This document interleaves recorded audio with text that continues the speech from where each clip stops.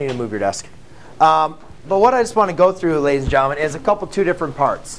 One thing, if we have x squared minus 4 equals 0, and I say solve, right? You add the 4 to the other side, and therefore you get x squared equals 4, right? Then to follow this, you need to take the square root. So now, when we introduce the square roots, right? The square root wasn't there before. I introduced the square roots. Now we have to make sure we account for positive and negative 2, right?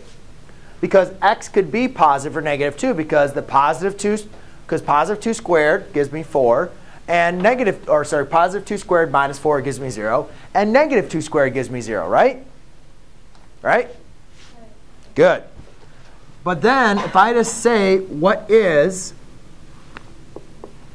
if I just ask you what is the square root of 4, and the square root of 4 is already in the problem, all we're going to be worried about is the positive solution.